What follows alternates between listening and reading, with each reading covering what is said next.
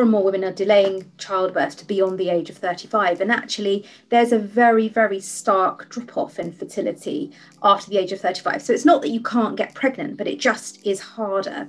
And age is the major factor. It's the major factor in our fertility. And actually, what's harder? So tell me biologically.